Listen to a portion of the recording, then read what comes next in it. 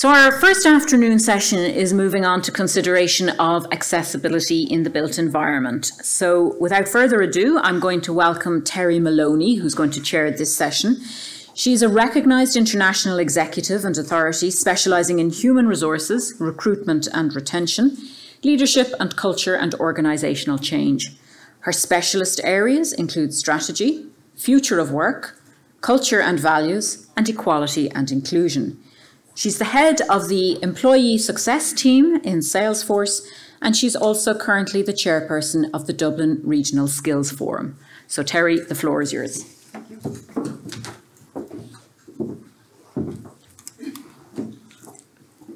So good afternoon, everybody, and welcome back from lunch. As you said, my name is Terri, and it's an absolute honour to be here today at this conference to introduce a group of amazing speakers. Our theme for the session is accessibility of the built environment. For those of you who have visual impairment, I'm a white female. I have actually just retired from Salesforce, so that'll give you a sense of my age. I'm wearing a wine trouser suit, so yeah, hopefully that'll give you some sense of who's on the stage. So accessibility of the built environment, actually, you know, surprising a HR leader having such passion about something like that. But as former head of HR in Salesforce, you may know that we're building a brand new campus at beside the Central Bank in Dublin. A lot of organisations, including Salesforce, are very focused on diversity and inclusion, and it's a tagline, EDI, D&I, that organisations use. But while diversity gets a lot of coverage, particularly in companies, I think we're still lagging when it comes to inclusion. Therefore, when we were designing the new campus, the team in Dublin were determined to go beyond the standard accessibility requirements and use the principles of universal design to ensure that the campus is inclusive and accessible to all. I hope you all get an opportunity to come and visit the campus at some stage in the new year. And that's my plug done, so I'm going to go on to today's speakers. Joining me on stage today, I have 4 speakers, and I'm delighted to welcome Claire Henderson, Katie Usher, Tony Murray, and Selena Bonney. So Claire and Katie are co-presenting and have partnered on the NDA buildings in Liverpool, which won the 2022 Royal Institute of Architects of Ireland Universal Design Award. The Institute said that the building provides environments that are based on need rather than status, allowing staff to work in a way that feels best for them, whether a traditional desk, a quiet work area, or an enclosed private room, or open collaboration area. It cleverly solves the issue for neurodivergent people through the provision of natural lighting, restorative and neutral spaces for people to take time out from stressful or upsetting situations, and sensory muted spaces where visual and tactile distractions are minimised. So first up will be Claire, I think, yeah. So Claire is the inclusive design lead within service design and user experience at HMRC. That's Her Majesty's Revenue Commissioners, for those of you who don't know. And for those of you who haven't heard, she has a new Prime Minister. She's currently working with the Government Hubs programme alongside industry-leading experts such as ACON and CIC to ensure that they are delivering exclusive and welcoming workplaces for colleagues, while also ensuring the inclusive design principles remain alive and at the front and centre of the minds of all those involved in the programme.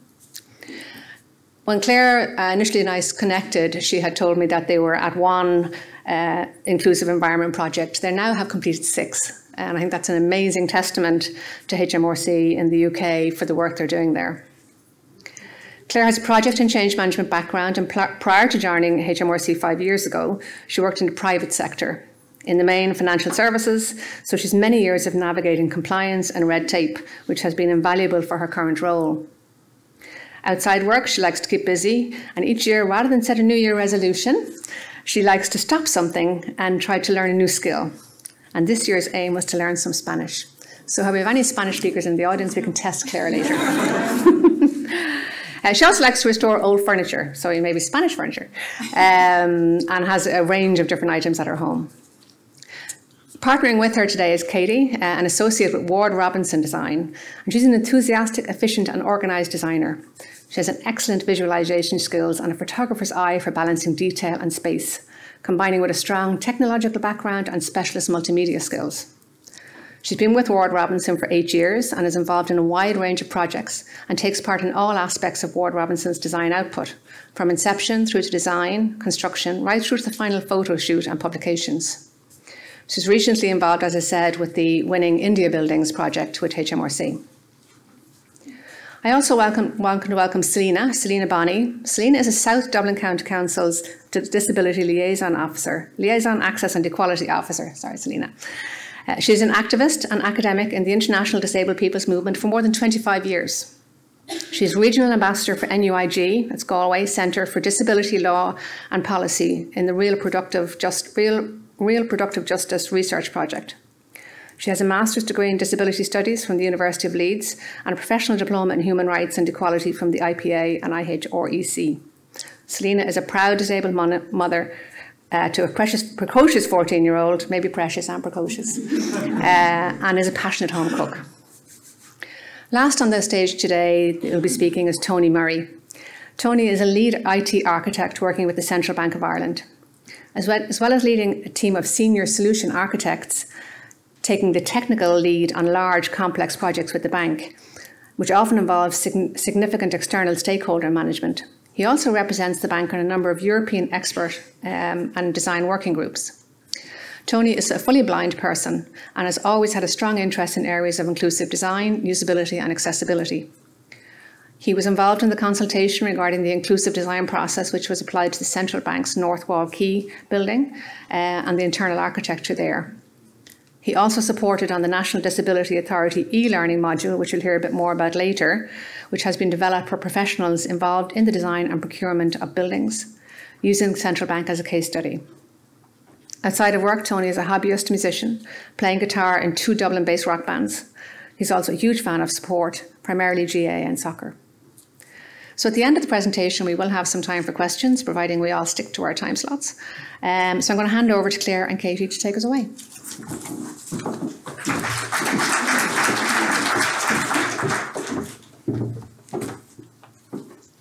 So, hi everybody, as Terri says, I'm Claire Henderson. I'm the Inclusive Workspace Design Lead for HMRC, which is actually now His Majesty's Revenue and Customs.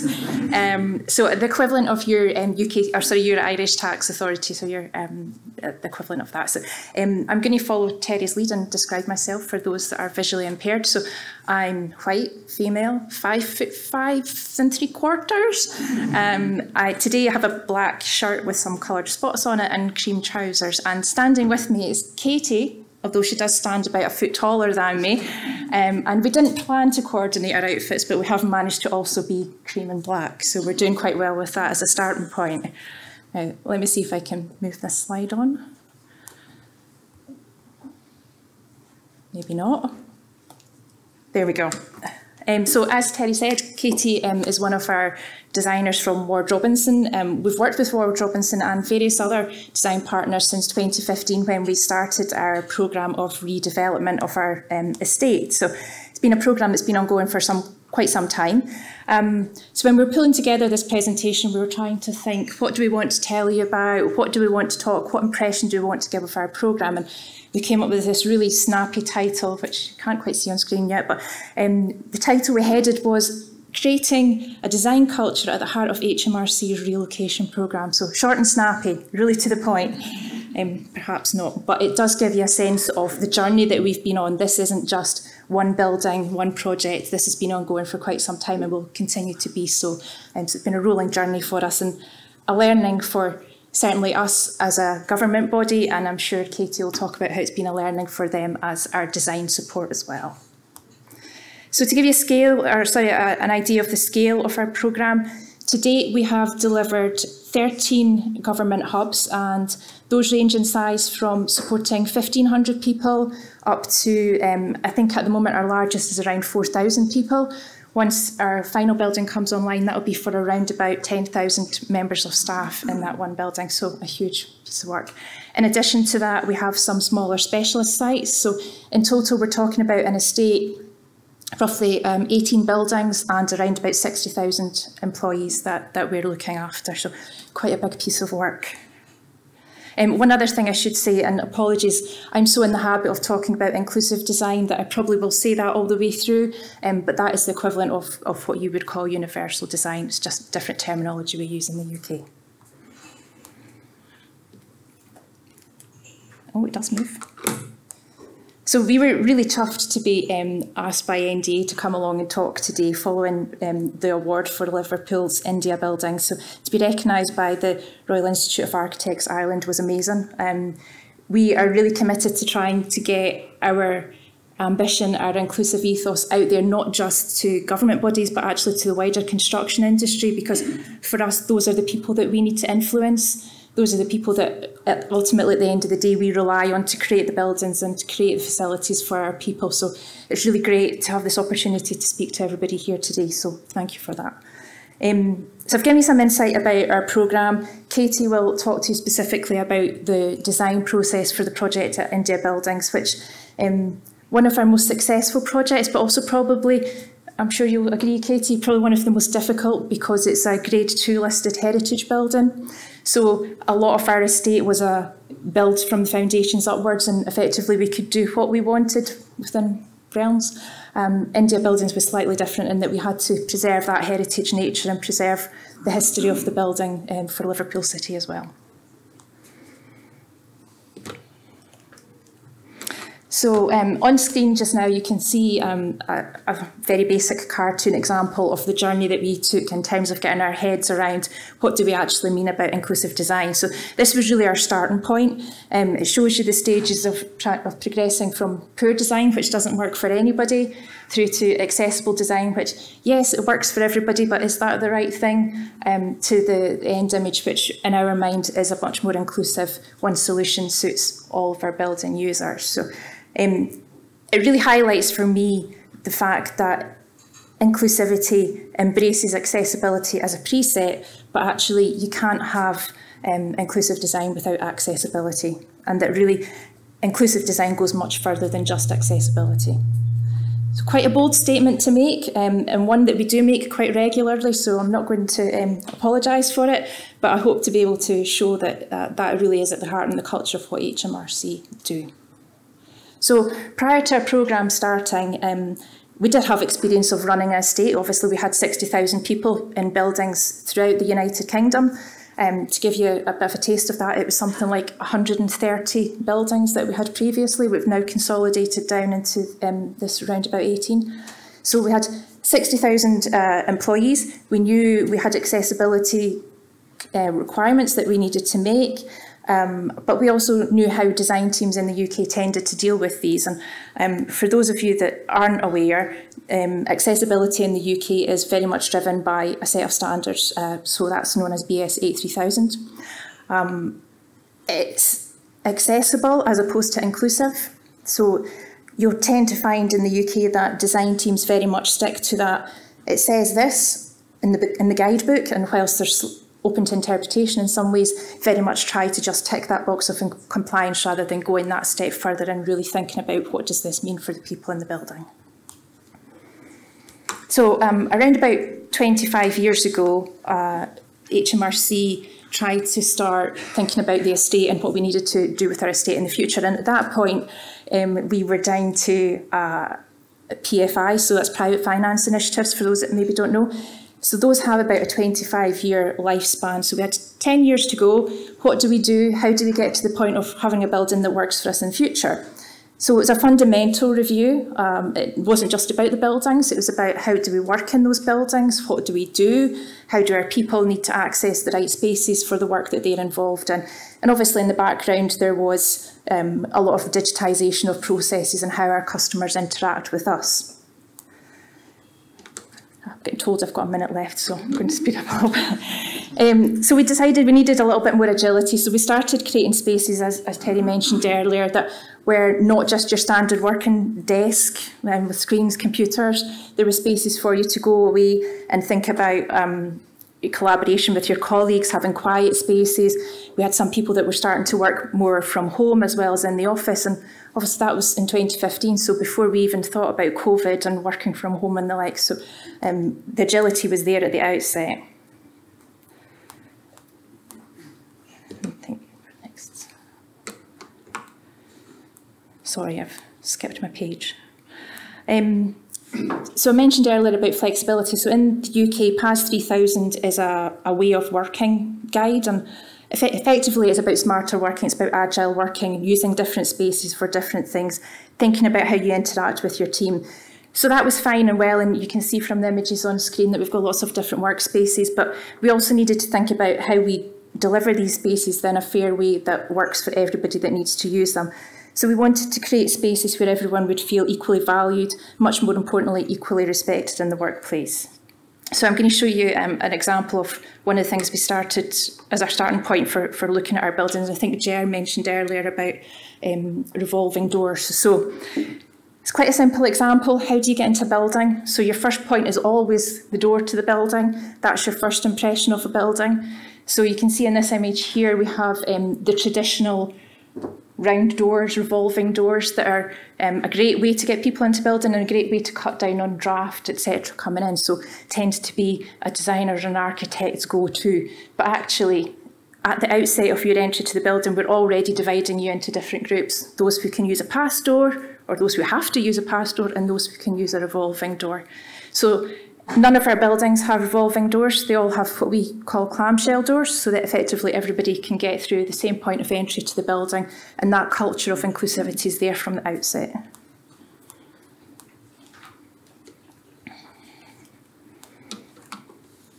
So physical and mental abilities and constraints, religion, gender, ethnicity, things that we've all spoken about this morning, and they're all things that can potentially impact on how an individual feels in a building, whether they're comfortable or uncomfortable, and in fact in any given situation.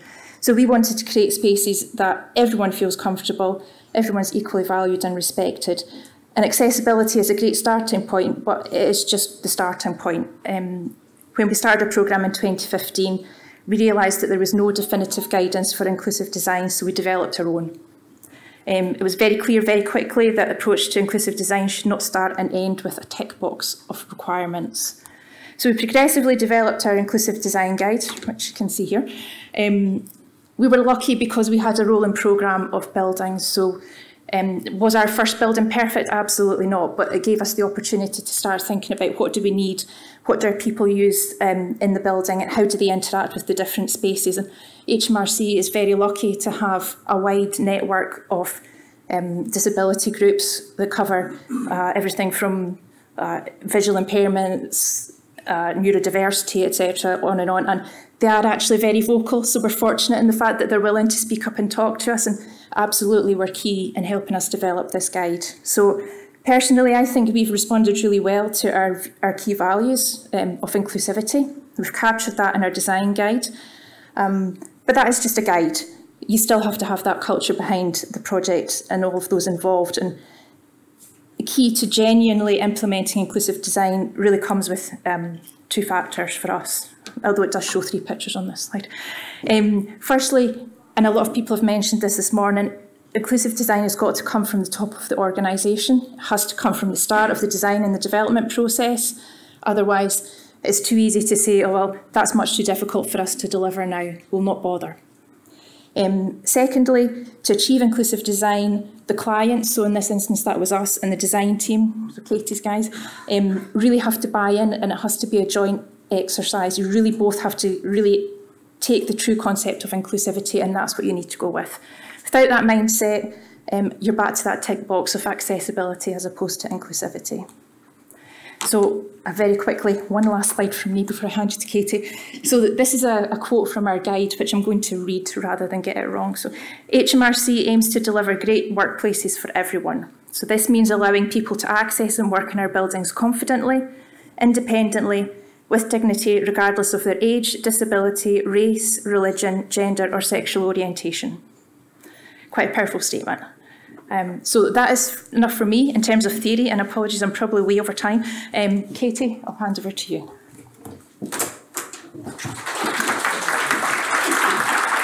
Thanks, Claire, and hello everyone. In the short amount of time I have with you today, I would like to try and show you how I implemented the Inclusive Design in India Buildings project. The scheme was not without its challenges, both design and in practice.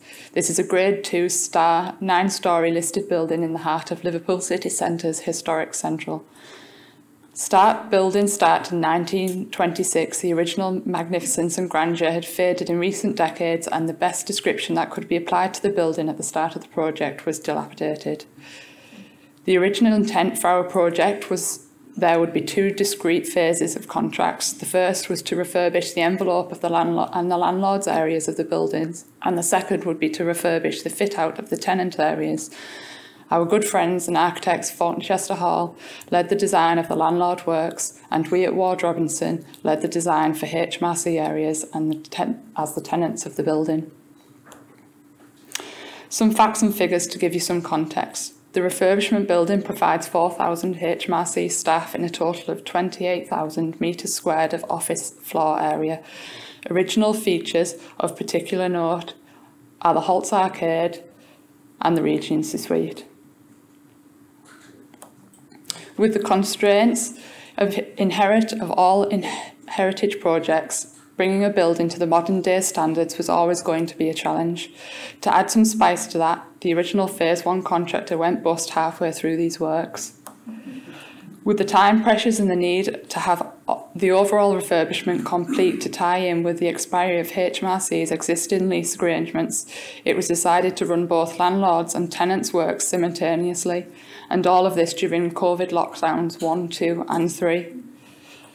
Not an ideal situation, but this is testament to the spirit and collaboration in which the whole project was undertaken, that the teams came together and the project was completed on time and in budget. Okay, that's the context. Let's look at some of the inclusive design features. I'll use the toilets as a very good demonstrable start point. HMRC's design brief is to provide good quality finishes and fittings throughout. Clearly that applies to the WCs, but also must apply to accessible WCs. Why wouldn't it? Led by the Inclusive Design Guide, the accessible WCs had to be good accessible WCs, not just simply tick-spot compliant WCs. Inclusive design is about providing the same quality for everyone. Therefore, the accessible WCs that were designed to the same quality as other WCs. Yes, they have the necessarily functional features of the accessible WCs, but if we are using stainless steel fittings in one set of WCs, then that is exactly the quality we should aim to be using in all WCs, including the accessible ones.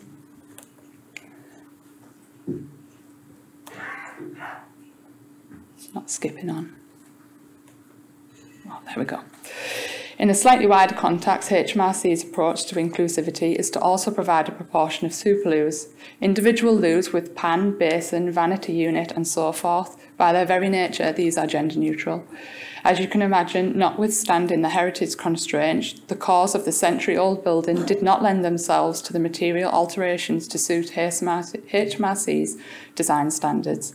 So to provide the super loos and a good accessible loos, HMRC committed was to give up the office floor space to ensure that we could have the numbers, size and variety of the facilities equally to serve the whole workforce. As you can see on this layout, not only do the provision of superloos, but we also have a voodoo room together with a reflection room. Hopefully you can now see we're starting to pick up the features to allow who may not be the majority feel equal, respected and comfortable in the workplace. If I change tack a little now, within HMRC there is a wonderful and diverse range of people, as there is in most workforces. Physical abilities and constraints tend to be more visible, mental abilities and constraints less so. To strive for an inclusive workplace, neurodiversity has to be front and centre to all considerations. I confess that when we started our journey working with HMRC, we did not have a clear understanding of neurodiversity as a term, and we thank HMRC for educating us in this area. Our simple reference point for neurodiversity is it describes the idea that people experience and interact with the world around us, them in many ways. There is no right way of thinking, learning and behaving, and differences are not viewed as a disadvantage. If we go back to Claire's description, of the change of the working practice HMRC, the shift to agile working and the workplace to provide work settings appropriate to each other's individuals or team's tasks at hand, this leads to provision of rich, varied workplace. This ties perfectly in with a design which acknowledges, addresses and includes of neurodiversity. What may be a piece of sleek, modern, efficient design for one person may be a stark, bare and lonely scene for another person. Bold colours and striking contrasts can provide wonderful interest for one person, but overpowering and worrying for another. None of the people involved are right or wrong, and none of the pieces of design are right or wrong. Within neurodiversity, we found that the key designs were produced a range of settings, from a calm, muted and gentle to the varied, bold and the richness of textures and so forth. Our job was to attempt to provide something for everyone. Aside from the designer's point of view, you can imagine how fantastic it is to be asked to design with this brief. Truly wonderful. I really hope that this couple of examples start to give you the insight of the totally inclusivity design. When we started 2 ways about it, we freely transport accessibility and inclusivity with the help of the guidance of HMRC, our understanding grew. Accessibility is a critical foundation of a good design, but inclusive design goes much further. For accessibility, we designed to make spaces compliant. For inclusivity, we designed to make the space where everyone could be comfortable and at ease. We found that we needed the mindset and the culture and the approach that requires us to challenge every piece of design we generated, every piece of furniture we specified, and every colour palette proposed. Is it inclusive? Are we excluding anyone? Are we providing choice? From our team's point of view, we have that as a consequence of immersing ourselves in a culture of inclusive design. It is almost impossible to look at design based on mere accessibility compliance. I'll give you 2 tiny examples of NDA buildings. The various T points in the building, around the building, we have fully accessible compliant designs. As much case, all the boxes are ticked. But we also have fridges that are on slight plinths so that people in wheelchairs have the same ability as others to reach the bottom shelves. HMRC have staff with visual impaired who have guide dogs. India Building is in the heart of Liverpool's city centre. Where can these guide dogs go to relieve themselves? We have washable and ventilated dog spend areas in the basement. This is just 2 very modest and very different examples of getting into the mindset and the culture of inclusive design, of trying to think of all elements of the design through an inclusivity at heart of the process. Is it inclusive? Are we excluding anyone? Are we providing choice? With HMRC, what we have designed is not perfect. I don't think it ever can be. What it is a result of a client who embraced inclusive design, who committed to it at the start of the design and development process, who brought and projected their culture of equal value and equal respect to their design team. Lara, back to you. Thank you. So, I was just going to finish by saying a few more lines, but we've already had our time up signed, so I'm just going to say thank you very much for listening to us. And if you do have any questions that we don't get time to answer today, or as part of this panel, then feel free to stop Katie and I as you see us wandering around, and we'll happily chat for much more. So thank you very much.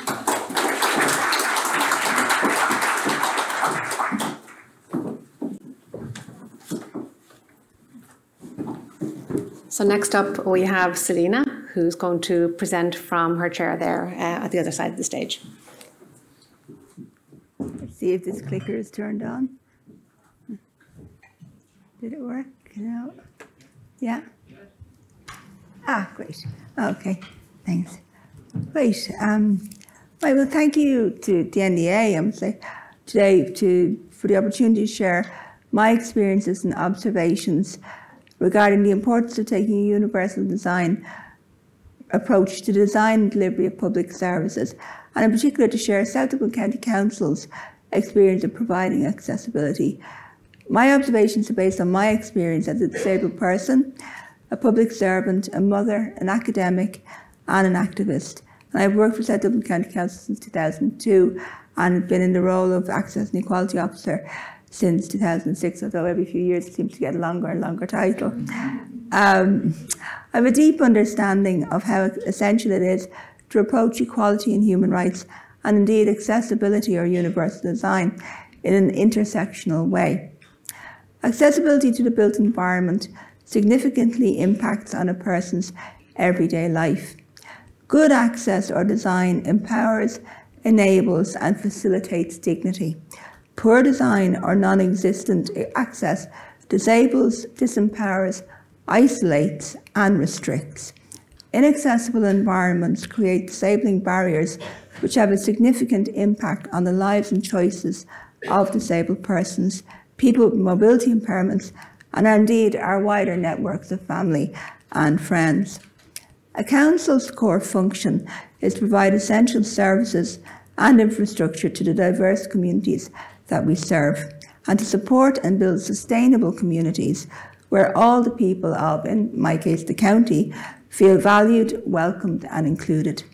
In order to fulfil this function, we must take universal design, diversity, intergenerational families, and intersectionality into account. In recent decades, largely influenced by economic considerations, families have returned to intergenerational living as adult children remain in the family home and working parents rely on older family members and for childminding and other caring duties.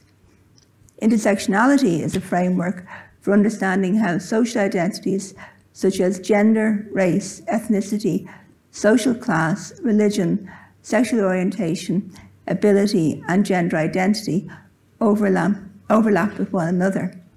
Understanding intersectionality with regard to disability is essential for the design and delivery of accessible, inclusive facilities and services, because what makes disability unique is that anyone, regardless of their social identity, can become a disabled person at any stage in their life.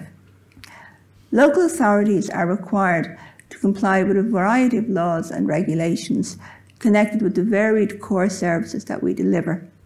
In addition to those specifically focused on our hard services, which are planning, waste management, and provision of accommodation, there are also international and national accessibility, equality, and human rights responsibilities, which have particular significance for the work of a council. For example, the UNCRPD, there's particularly 4 articles that quite impact on our work, and that would be 9, which is accessibility, 19, living independently and being included in the community, Article 21, freedom of expression and opinion, and access to information, and Article 30, participation in cultural life, recreation, leisure, and sport. Other legislation, of course, would be the Disability Act 2005, particularly its Part 3 and 5, the IREC, the Human Rights and Equality Act, particularly public sector duties, Section 42. And I think it's important to acknowledge the Irish Sign Language Act of 2017, and I think that's something that local authorities in particular and other agencies are grappling with a bit, because, you know, we have to remember there's more to accessibility and universal access than just kind of ramps and what have you. We apply these laws and regulations at local level through county development plans, local area plans, housing strategies, social inclusion and age-friendly strategies, public sector equality and human rights duty frameworks, and so on. It's quite an extensive list. One thing I would like to highlight is Section 4.5 of the European Standard on Accessibility and Usability of the Built Environment states that accessibility should be integrated at all stages of procurement, design, construction, and conformity assessment. This way of working was not a new concept in South Dublin County Council. A core value of our corporate plan is inclusiveness, equality, and accessibility, and an overarching consideration within our county development plan includes reference to creating socially and physically inclusive neighbourhoods. South Dublin County Council provides and funds a broad range of services, including housing, roads and public lighting, walking and cycling routes, parks and playgrounds, libraries, sports facilities, litter control, and so on. By focusing on universal design principles, we can move away from the often held presumptions that access only benefits disabled people, and that access is mainly focused on provision of toilets, ramps and parking. By focusing on universal design, the access needs of deaf or blind people, children, older people, and those with learning or literacy difficulties are also acknowledged. I'm delighted to have the opportunity today to share a selection of examples of how we've applied universal design principles across South Dublin County Council's facilities and services. I'm going to show you a few slides that do have images, and I will give brief descriptions of each image, but if anybody would like me to go into more detail after the panel, just come over and we can have a chat. I'm quite happy to do so.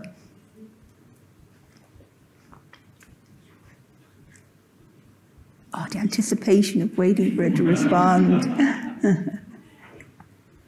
The temptation to keep pressing. Great. Okay, well, the first slide has two images on it. The top image is from Tallaght Stadium, so a facility in South Dublin we're quite proud of, I can tell you. And this is of the area in one of the stands that's designated for wheelchair users to view the pitch from.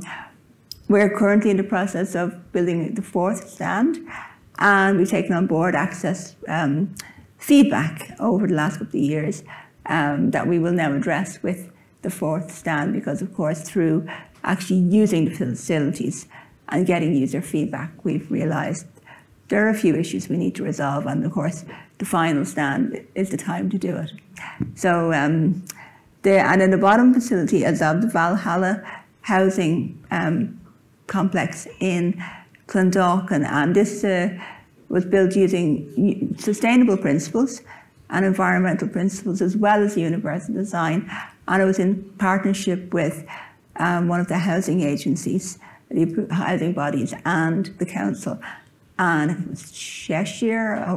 I hope I'm correct on that now, but so there's like individuals, say one bedroom apartments that are all universally designed, so it would be quite a mixed grouping of people living in it. It's not just for disabled persons. And oh gosh, okay, let's see. Oh no. Okay. This slide also has two images on it. The top image is of one of our mobile library vehicles, and it's showing this. With this one, there are two entrances. One has the platform lift for wheelchair users to use to enter, and then the second entrance would be the stepped lift. But inside these mobile libraries, of course, we have looked at providing a range of books that would be of interest, whether it's by disabled authors or different relevant themes. My goodness, 5 minutes already. And then the second image is of our frame football pitch. So it's of three young frame footballers. A frame football is when it's kind of like a rollator, but rather than pushing it, you pull.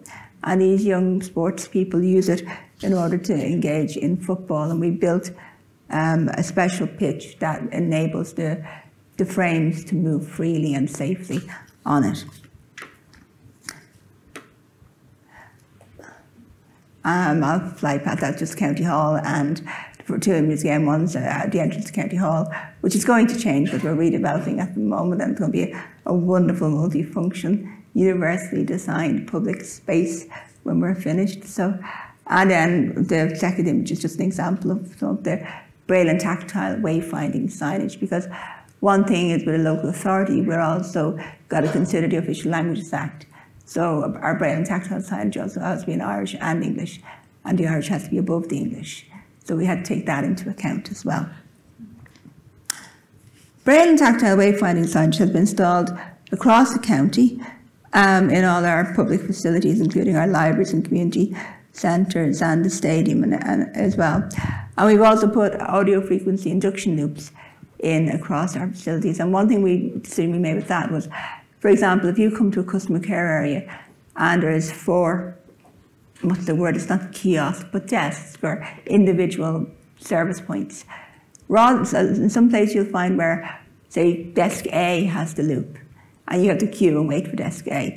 What we did was we put a loop into all of them, so that one, you don't have to spend extra time just because you need this access support, and two, it's more discreet for people. They don't have to kind of go, hey, I need the loop system. They can just get about their business. We build playgrounds and play spaces with the assumption that they're places for everyone to play together. We see inclusiveness as centrally important to all of our play spaces and aim to create places that meet the diverse needs of children and their parents or grandparents or caregivers. A universal design criteria was included in the tender documents during the procurement process for our play spaces across the county. This slide I have up now has 3 images, examples of our play spaces across the county. So the top left is includes a sand play area where children can play together. The top right is more wheelchair accessible, again, sand play area. And then the bottom image is of what's called a basket swing. So children, regardless of their physical access needs, can all play together and swing together on this. And hopefully this, sorry, did I press it hard enough? I'm afraid to press it again. Yeah, here we go. And just very quickly, these wooden pigs in mud is a sensory play facility in Timon Park. And it was actually designed with the students and teachers in a school for children with sensory needs. So they worked with our staff to design this sensory play area together.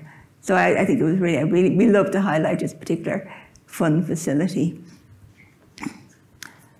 There are many elements that require consideration with regard to creating and maintaining sustainable, vibrant communities. And a core issue that I believe is essential to highlight today is the importance of access to appropriate sanitary facilities. And as a disabled person and an access officer, I spent so much of my life discussing toilets, looking at plans of toilets, so much so that I've even been gifted by a family member of a small mini toilet pencil holder for my desk. Something that delights my daughter, I must say. So what I would like to do, I won't go into detail, and I'm happy to make my script accessible to anybody who would like it, because I'm conscious I won't take up too much time. But I'm quite proud of our Changing Places facilities. We have 2, one in County Hall and one in our new North Clondalkin Library, and we're building 2 more. One will be in Tallaght Stadium, and the 4th will be in the new Lucan swimming pool. So we're really, really proud of these facilities. And actually, thinking in what you were mentioning about the design, this was something we were very conscious of. So on this image, this is from our County Hall Changing Places facility. The architect was so careful about choosing beautiful tiles for the walls and making it a welcoming facility to use. And just the other thing to mention, because to remember, if you are putting it in a Changing Places facility, is there are 2 different bars for hoists. And one is more widely used, but there is a second type. So what we did is we bought both, because we felt, why spend the money on putting in a Changing Places facility that only some people can use? So that was a very conscious decision that we've made with both, and we'll make it with the next 2 as well. So just to be aware of that. As a mother, I also find Changing Places facilities wonderful, because when my daughter was little, trying to find somewhere where I could actually go in my wheelchair with my assistant and my baby in a pram, we were very, very limited. And the other thing is, quite often the baby changing bench is in the accessible toilet, but it's not accessible. So when I'm advising, working with our architects, I always specify what height the bench must go in at, so that disabled caregivers can look after children as well. Sorry, I know I'm taking too much time. Just very briefly in relation to my role. As I said, I've got a very long title, it's Disability Liaison Access and Equality Officer. But what my job, and I am a standalone, it's not an add-on to a pre-existing. In South Dublin, they decided to create this standalone position. So this is my focus. Equality and accessibility is my pure focus. So to break down my job very quickly, I cover the 3 functions in accordance with the Disability Act. So that's Access Officer, Inquiry Officer, and the HR function, Liaison Officer. I also implement our plain English guidelines. So I would do a lot of plain English proofing of our documents. And I also do the traditional Access Officer role. So I do go out access snagging, I do review plans and work with our architects and planners in that regard. And then I also am the Equality Officer. So I would have a wider kind of diversity and equality remit as well. Now, just to finish up, I think that's about it really. I'll skip through everything else. But I would just like to highlight, in relation to accessibility, we also have to acknowledge challenges. And there's 3 challenges that I think it's worth kind of putting out there. One is maintaining accessibility, maintaining universal design. So it's not just about putting it in. We've got to make sure that we build in actions, whether it's budgets, cleaning and repair schedules, or staff training, to make sure that this continues. And secondly, when it comes to a local authority, we have to manage public expectations, because not everything is in the gift of the local authority. An example of that being during the recent pandemic, when there was a lot of accessible parking blocked by outdoor dining, and they said, well, the council needs to do something about this. But the problem is we can't go into a private car park like a shopping centre. So I was trying to explain to the public, we'd love to do something about it, but unfortunately, we can't. There are limitations. And then just balancing safety with accessibility. And it's a constant conundrum for us, whether it's if you put in a hand sanitizer at a low height for a wheelchair user, is that making it accessible to children and putting them in danger, or whether it's putting in a bench and it being a focal point for antisocial behaviour. So there's those considerations. And that's it really, just to finish to say every individual has the power to affect change and be a champion for universal accessibility, regardless of your profession or location.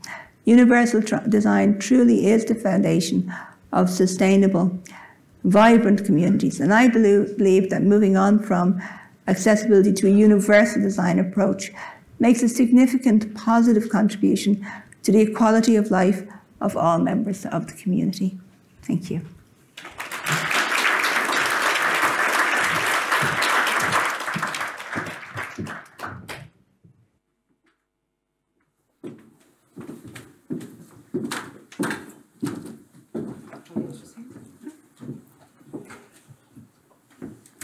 Mike's a draft in front of you, so I'm just relaxing. Yep. Thanks, Terri. Hey, good afternoon, everybody. I'm going to ask someone to run my slides for me, so if we can throw up the introduction slide first, that would be really helpful. You're good to go, Tony? Thanks, Terri. So, my name is Tony Murray. This is one of the least interesting slides. That was just an introduction to myself. So, I've been working in the central bank for 7 years, working in IT, the industry for the past 21 years.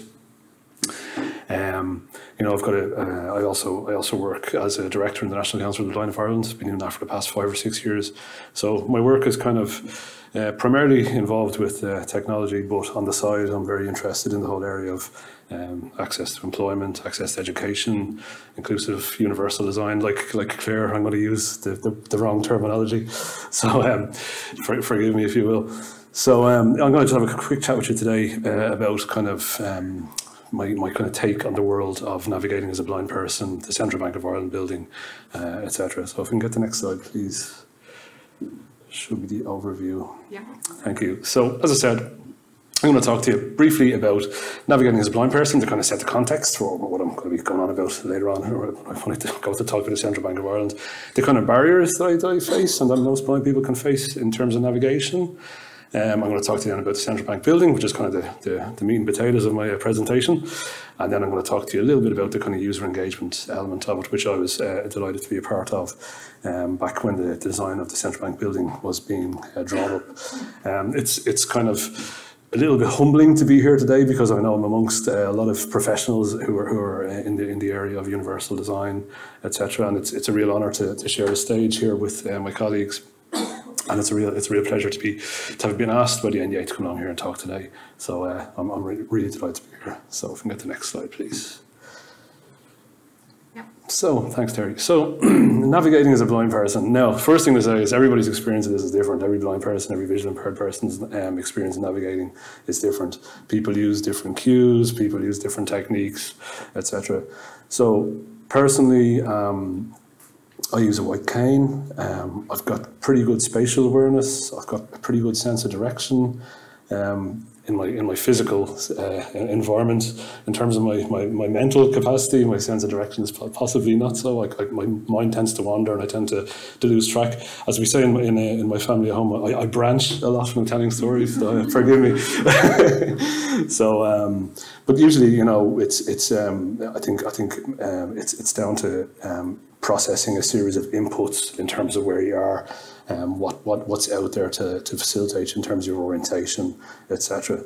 So, and I guess everybody does this regardless of your ability or disability. But from my perspective, I rely on things like straight lines, right angles. I don't do kind of open spaces particularly well. I tend to get a little bit lost if I've nothing to kind of orientate myself against. I utilise this whole concept of echolocation, which I'm not going to go into too much, but if you're interested in it, it's worth a Google. It's sort of like sonar, so you can kind of use acoustics bouncing off hard surfaces to kind of navigate and orientate yourself within an environment.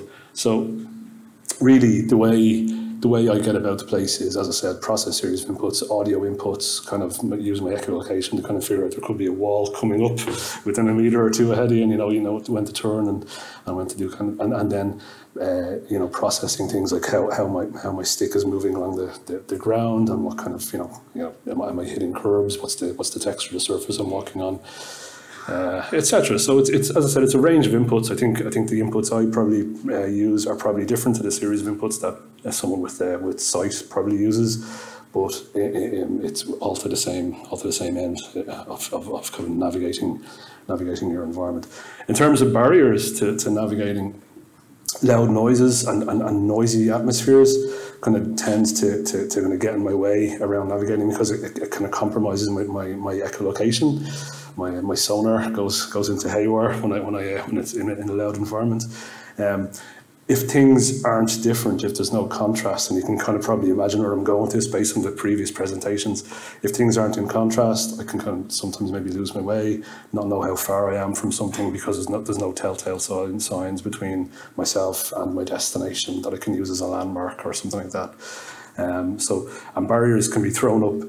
You could have the most universally designed, perfect environment to be operating in, but humans can often inadvertently throw barriers by kind of dropping a suitcase or something in your way, or standing in your way, or something like that. So it's not a perfect science either in terms of reducing the barriers associated with navigation. But that's life, and we just get on with it, don't we?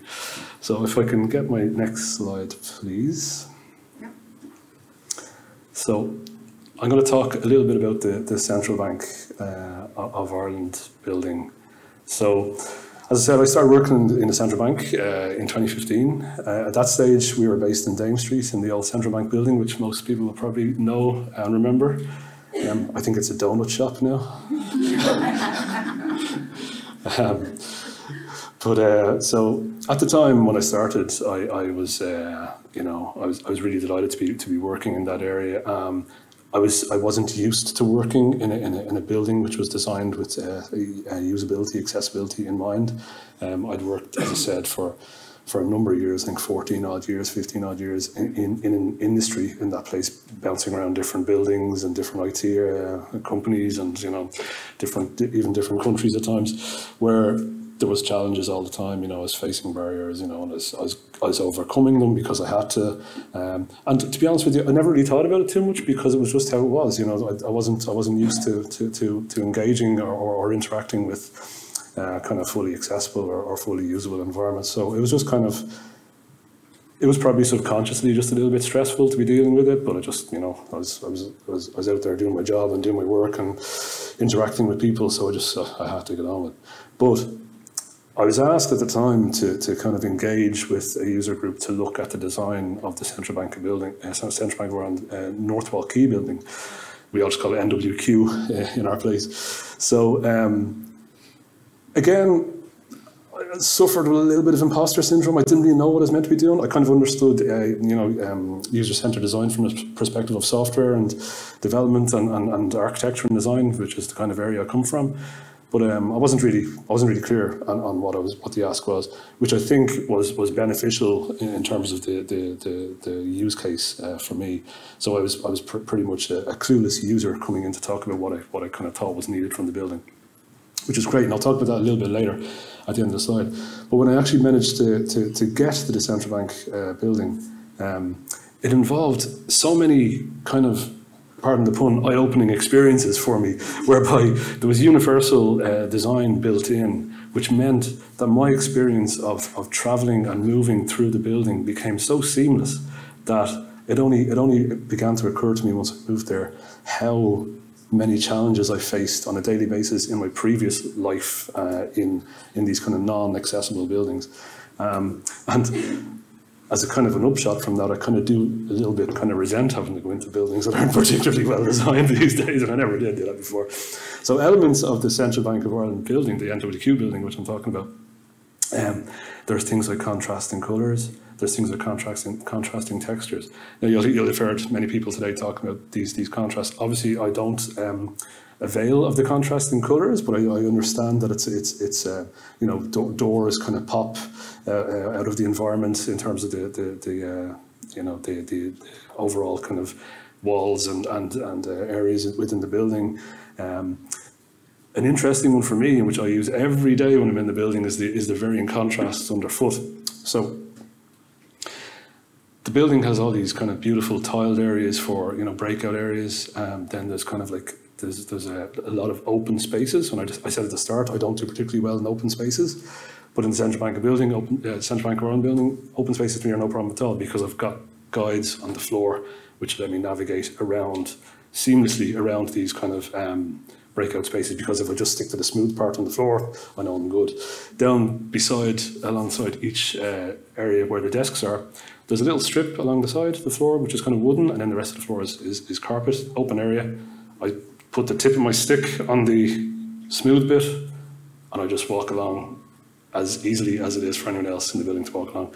I get a great sense of satisfaction from doing that, and I still do. Having worked in the building for 5 years now, notwithstanding the little break we had there for the pandemic and all that jazz.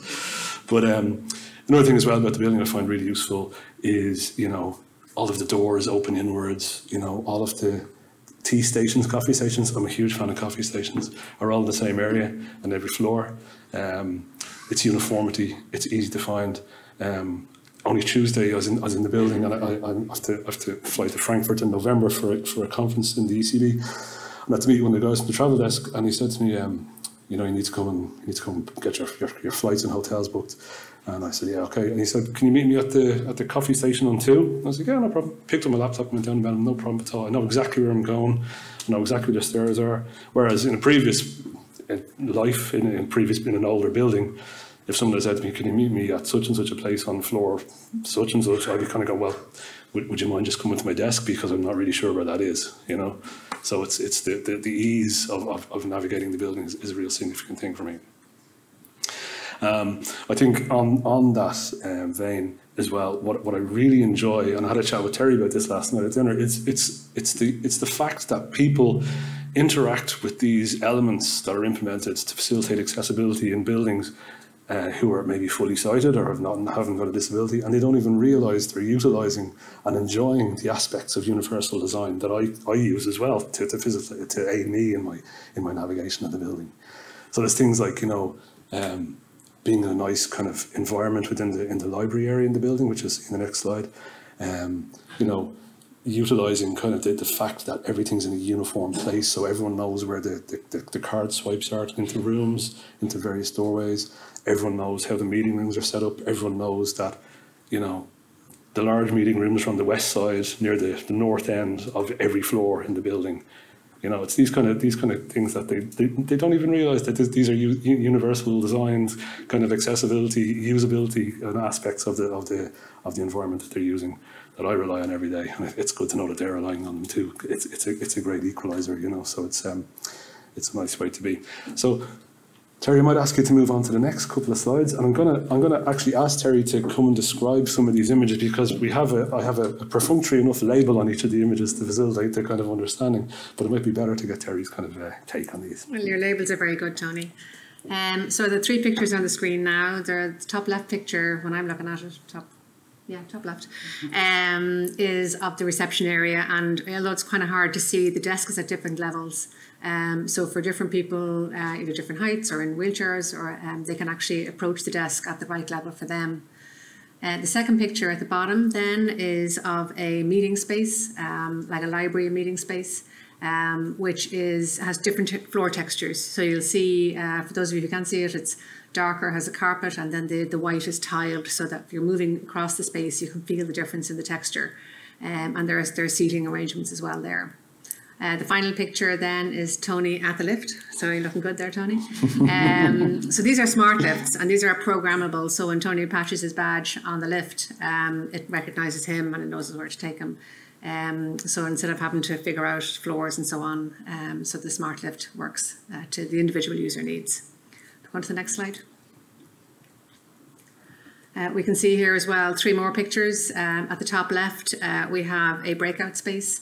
Again, different floor textures, but also different seating areas. So different types of furniture for different people, a lot of space for wheelchair users, and so on. The second picture then is of the staff restaurant. Again, different floor textures, but also different heights, but actually fairly consistent height, low level height for the serving areas, so that people can access that. And the final picture then is actually the atrium stairs, which is a little bit dizzy looking at it if you're looking at it, because actually it's looking down into the stairwell. But what I noticed certainly is the consistency of the floors, sort of off the stairwell, and then sort of the fact that it brings everything together, so it's an easy route for somebody to follow. Yeah. All right. Thank you, Terri. We're nearly out of time as well. Yeah, so just to tie it all together, so it's kind of I hope that gives you a sense of what I was talking about in terms of the uniformity and as Terri said, the kind of the way in which everything is tied together, and it's easy to kind of figure out where you are and how you're navigating. And you know, as a blind person, it kind of, as I said at the very start, I do tend to utilise kind of straight lines and right angles. But in the Central Bank of Ireland building, it still gives me kind of a real sense of kind of a bit of a kick out of being able to kind of make kind of a U-shaped navigation around a breakout area without kind of walking into anybody or something like that, you know. So it's a nice way to be. So we'll just get the next slide, please. I'll be brief on this one. So I mentioned at the start, I was talking about kind of user engagement elements that went into this building, and I know that's a tenet of universal design. So it was really good to be involved and to have my own individual needs assessed, heard, and implemented. My other colleagues that were involved in the user group assessed and have their needs implemented as part of the design. You know, so it was really fulfilling, and I think it makes a great kind of sense of satisfaction in terms of knowing that stuff that I inputted as a total clueless user of the building, knowing that what I've done and what I've spoken to has been implemented and has been taken on board by my own colleague Lee Maloney when I was out there at the moment. He was an evangelist for our building in terms of its universal design, so it was great to meet with Liam and be asked to participate in this and be a user. So I'll just get to my last slide, please, Terri. And just again, listen. Thanks very much for your attention, and it's a pleasure to be asked to do this and to talk about the Northwell Quay building. It's a pleasure to work in there too, and it's a real sense of belonging and inclusiveness. Before I finish, I'd just like to say that it was a real honour to hear and what the crew before lunch had to say, and particularly I want to pay tribute to Emma, who's starting out in her career as a person with disability, and it's a real good news story. It's a product of this stuff working well. So I wish Emma very, very well in her career.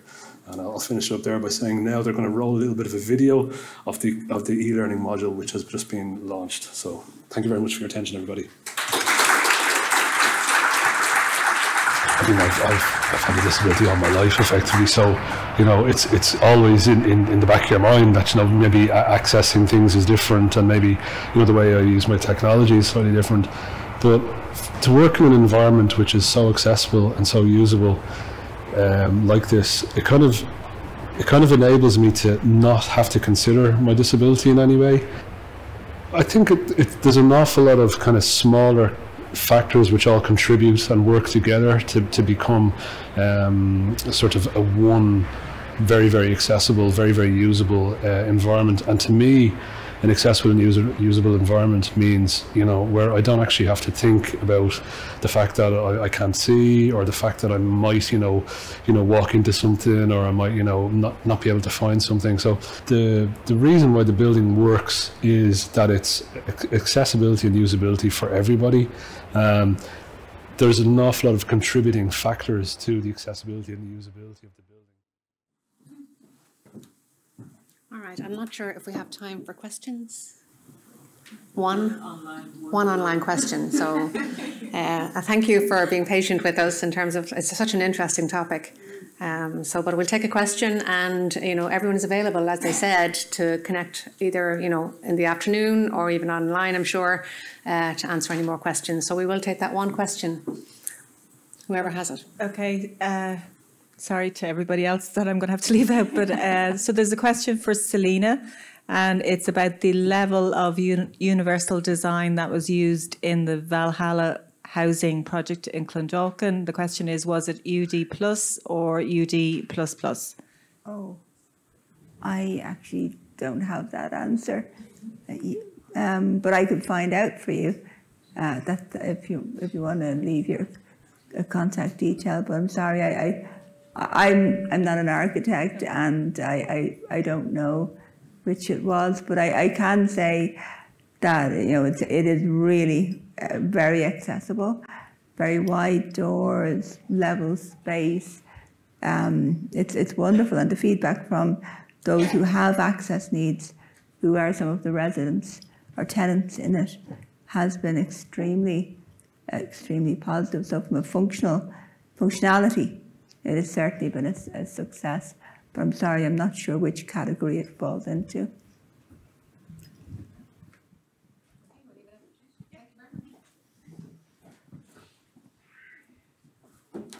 Well, listen, thank you so much, Terri, and to all our panel members, Claire, Katie, Tony and Selena. That was all fascinating, as I know you'll agree, and I'm sorry we had to be so ruthless in terms of the questions, but as I say, we'll try and get back to as many of them as possible as we can in the future weeks.